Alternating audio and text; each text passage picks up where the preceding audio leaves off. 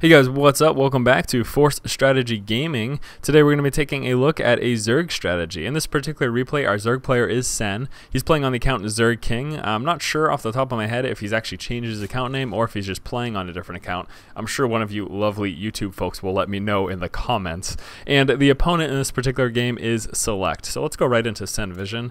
Now, what we're going to be looking at today is going for a macro heavy game. And something I want to note too is I know that a lot of players began to ask, or a lot of YouTubers or fans of the videos began to ask for longer games, and I've been really trying to come out with longer games for you so that you can get a better feel of the late game. Something that's kind of important to realize though is that a lot of the basic ideas and concepts that hold true in the early stages of your games are going to flow over into the later stages of the game. The general ideas of making sure you're always using your hotkeys, making sure you're always scouting, trying to have a good idea of what your opponent's doing when they expand, making sure you're getting your upgrades. A lot of these general concepts and ideas are basically just continued into the late game. You do what you were doing, but you just do more of it, essentially. That's the basic idea. But regardless, again, the point is that I'm going to be coming out with some longer games for you in general. Realize as well the longer games take more time to do, but that's neither here nor there. So what are we looking at today? We're looking at a macro heavy game. We're looking at being able to respond to your opponent, getting good scouting, and the idea of using your scouting to know when you should be making offensive units or when you should be droning up. Droning up is a really crucial part of playing Zerg, knowing what to be using your larva on, and the general concept, basically, if you want to break it down to bare basics, is you drone up when you feel that you're safe and you can work on your economy. You make units when you feel like you need to defend or if you want to be offensive. That's kind of the basics if you want to put it down to just the bare minimal. So what are we looking at the very beginning here? What are we seeing? Something I want to note is you may be questioning why the Zerg player didn't 15 hatch. A lot of Zerg players have been 15 hatching for quite some time. What's the difference now? What's going on?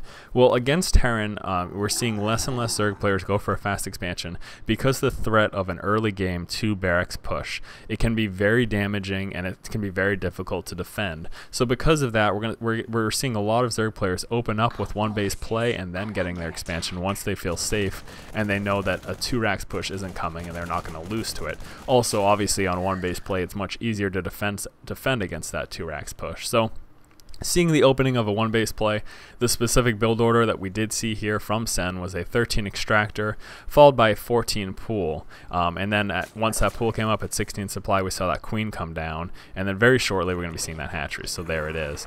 Something else I want to make note of is this is how I suggest to all Zerg players opening up the game after your spawning pool is up. It's strongly suggested that you get 2 to 4 Zerglings. The purpose is for scouting. It's going to allow you to grab Xel'Naga towers. It's going to allow you to push into your opponent's base. Now we can see here Select doing an excellent job of microing his Marines.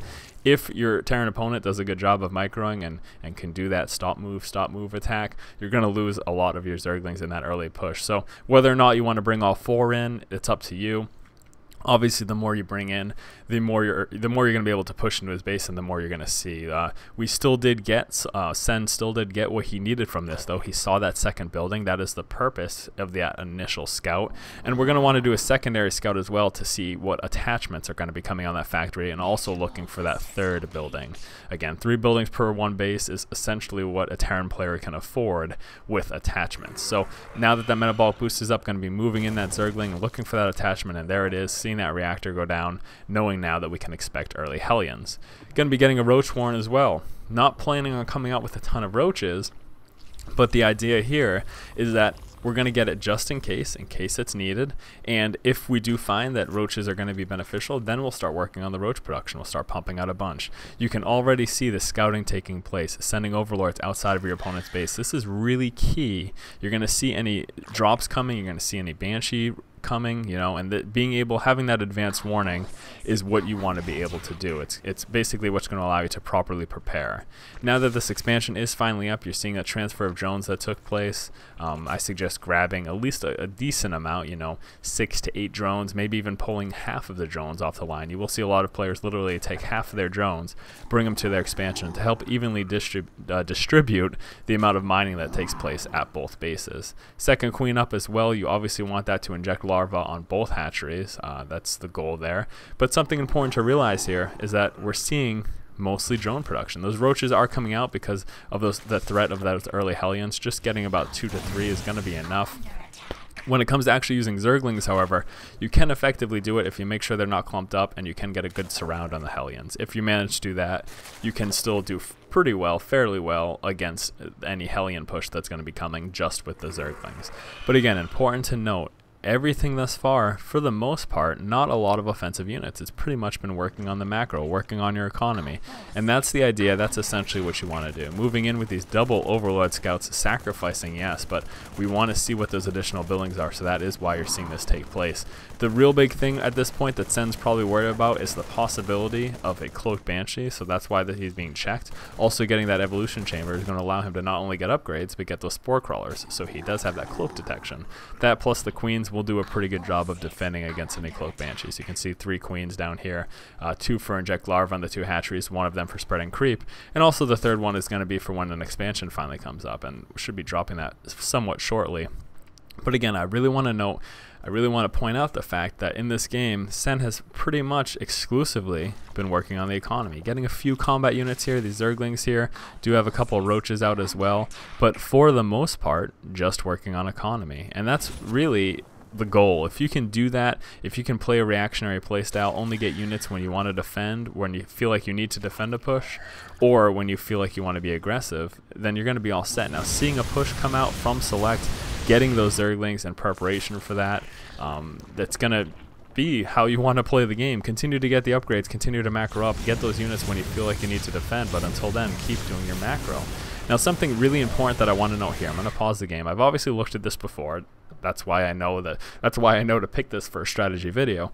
But what I want to note is, during your games, you want to be able to, especially the early stages of the game, you want to be able to size up your opponent's army in comparison to yours and figure out if you're going to win or lose the fight. Now, in this particular position, with the amount of Zerglings, knowing the stim packs down, knowing with all these Hellions, Sen is fairly sure that his Zerglings are not enough to take out this force, and as a result, what you're going to see is drones be pulled up to help distract fire and to help do some additional damage. Now, that's important, and I wanted to make note of it because some players, when they see a push like this coming and they lose nearly all of their Zerglings, rather than using drones to assist, rather than using drones to do additional damage and to distract fire, they'll just let their drones continue to mine, and they're going to lose all their Zerglings, and then they're going to let the units start to attack their base, and they won't do anything. Their drones will be sitting here, still mining. Drones, while primarily for mining, do not need to be solely used for that purpose. If you see a push coming, you know you're outnumbered, you know you're going to lose an engagement, and you feel like, you know, you're not going to be able to properly defend it, then pull up some workers. They do 5 damage a hit. It's not the greatest, but it's not terrible. They have a very slow attack speed, yeah. But they do 2 things. They add additional damage, and on top of that, they add distracting fire. What you did see, I think they've healed up by this point, but some of those drones got hit. There was about 5 or 6 of those drones that got hit from attacks from the opposing player. Now, that's important to realize because those shots, those fires, are shots that we're not taking at your Zerglings. So that's preventing your Zerglings from dying. It's basically like throwing a meat shield in front of your Zerglings. And that's what you want to do. And something else I want to note, using the speed and mobility of Zerg to get a good scout, to get a good advantage of seeing what your opponent's doing. You can see here having a Zergling at this 3rd expansion, having Zerglings over here and over here. You're going to be well aware of any expansion that comes down, and when it does, you can punish your opponent for expanding, you know, sending your Zerglings, use their speed, also getting some Banelings at this point. We did have a Banelings Nest go down, teching up to a Lair, continuing to work on the macro, continuing to get upgrades, getting those units when we feel like we need them. I've said it before, I'll say it probably a couple times again before the end of this video, but it's important because it's a good play style. It's a good way to play Zerg. Macro up, get the units when you need them, get all your upgrades, and scout your opponent. Figure out what they're doing. See 2 Zerglings right here going to move in, try to get a good idea of what the unit composition is. And there we go, seeing Marine, Marauder, Tank. So we know that just going Speedling, Baneling is going to do pretty well. Now, something else I want to talk about is engagements. You know, in the game, Speedling, Baneling, they're very mobile. They can be very strong units, but overall, they're relatively fragile compared to other units. A line of siege tanks and a big ball of Marines and Marauders with stim pack and upgrades, it's going to be very hard for Zerglings, unless you completely outmass them and completely outnumber them, it's going to be very hard for Zerglings to do very well against that.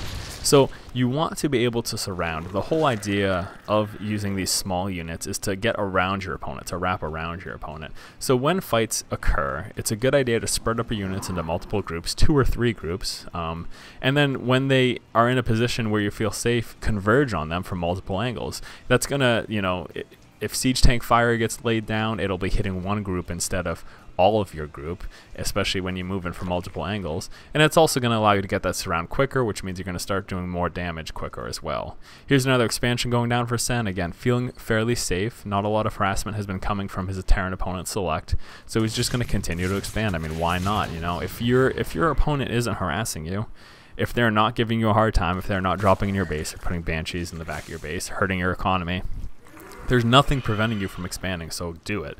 Expanding is very important as Zerg. It's important as every race to get that extra economy, but as Zerg especially for that extra larva. Something else I want to take note of is you can see here Sen coming down with this additional hatchery. Now that's important to realize as well. A lot of Zerg players in many games really start to pile up on minerals and become Vespian starved. If that's the case, if you're in a game where you have 1,000+ minerals and you only have like 100 or 200 Vespian, you need to do one of 2 things. You need to expand again so that you can get additional extractors out to gather some more Vespian, or you need to come out with another hatchery or 2. Getting that extra larva is going to allow you to use more of your minerals, basically. That's the general idea. Because of Xel'Naga Towers, because of scouting, seeing this push coming. So now with this awareness, now with this knowledge, Sen is going to do what he can to prepare. And we're going to see 2 things here. We're going to see being able to surround your opponent effectively, converge on them, and do damage. We're also going to see the effectiveness of counterattacks, and this is something I want to talk about as well. The general idea here is that if you're getting pushed out against Terran, if a Terran opponent's pushing out against you, what don't you want to do? Well, you don't want to walk into siege tanks. Walking into siege fire is very bad, very dangerous. You're going to lose a lot of your units, especially if the bulk of your army consists of speedlings and banelings. You're going to lose a lot of your units. So instead of walking up into them, why don't you just circumvent them? Why not run around? Why not run to their base? Oh, that's a great idea. It is a great idea. Lots of Zerg players do it because it's effective. You have the speed in this unit. You have the mobility in this unit. Unless you feel like you are in immediate danger, like that you are going to lose the game if you don't help defend, if you feel that they're not in that position where you're going to lose the game very quickly, then counterattack. Push out with your units. Go into their base. Hit their expansions. Do as much damage as possible. This is going to do one of 2 things. It's going to force them to fully engage, or the other thing that it's going to do is it's going to force them to pull back to help defend. If they pull back to help defend, by the time they get back into their base, you'll probably have done so much damage that they're in a lot of trouble. Now we can see back here, they're pushing forward. That was the decision here in this particular game. Look at the effectiveness of the speedlings. Absolutely obliterating nearly all of his army. And then back here in the base, you can see the amount of damage that the speedlings and banelings have done over here. Now, a few players may question a couple of things, one of which is, well, why did the Terran player have so little? Why did us as a Zerg player have so much more than the Terran player did? The reason is because of the macro. In this particular game, Sen was able to expand pretty much non-stop with very little harass from his Terran opponent. Didn't see a lot of drops. There was this one drop that took place over here. Didn't see very much Banshee harass. If your Terran opponent leaves you alone and lets you macro up like this, then you're going to be at a huge advantage. You're going to have that stronger economy. You're going to be able to afford a lot more upgrades. You can see upgrades have been pretty much continuous. That speed upgrade for the Banelings, just about to come in with that extra damage upgrade for the Zerglings as well, the speed attack upgrade rather. And if this happens, if your Terran opponent leaves you alone, take full advantage of it. Get those expansions. You're going to have a larger army. If you have 2 or 3 more bases than your opponent, it's literally impossible for them to have a bigger army than you. It doesn't make any sense. Mathematically, it doesn't add up. You have a stronger economy. You can afford more units. You can afford more upgrades. You're going to be in a better position. So I'm just going to go over that beginning build order real quick, though, before we finish things up here. You did see a 13 extractor and 14 pool. Again, I spoke onto that because of the fact that 2 racks pushes have become pretty popular as Terran against Zerg. It makes it very difficult to defend in early expansion. So we're seeing a lot of Zerg players open up with 1 base play. 16 supply, saw that first queen come out. 19 supplies when Metabolic Boost got researched. 21 supply, that expansion finally coming down. 22 supply, second queen coming out. 28 supply, getting that Roach Warren. The idea here is preparation. We saw Hellions were coming, so being able to deal with those Hellions. Also, if a marine heavy army was coming from the opponent, getting a few more roaches and a little less Zerglings may be a good idea. 51 supply coming out with a Lair, and then 58 supply coming out with the Banelings Nest. Now I'm going to stop there because the idea is from this point, that's kind of the basic, that's the beginnings. From that point, continuing to macro up, continuing to drone up, working on expansions, getting upgrades, and then getting those additional buildings. We got that infestation pit that allows you to get the hive for additional upgrades for your Zerglings as well. Also allowing you to tech up to higher tech. Say you want to go into ultras, especially when you're on 4 or 5 bases, you can easily afford it at that point. So once again, guys, this has been Force from Force Strategy Gaming. If you guys like our videos and you like what's going on here, make sure you do go ahead and subscribe to our channel. Helps us out a ton, so please do so if you enjoy our content. As always, guys, keep watching and keep owning. That's going to put our opponent at quite the disadvantage. We're going to be moving out here, and you're going to see that they're going to lack equal forces because Delphi did go for drones, and going for roaches yourself, again, is going to put you in a really good spot. Pushing forward, roaches do a great job against queens. In fact, roaches early game in this matchup do a great job against anything your Zerg opponent could have. You obviously want to try to stay away from the spine crawler.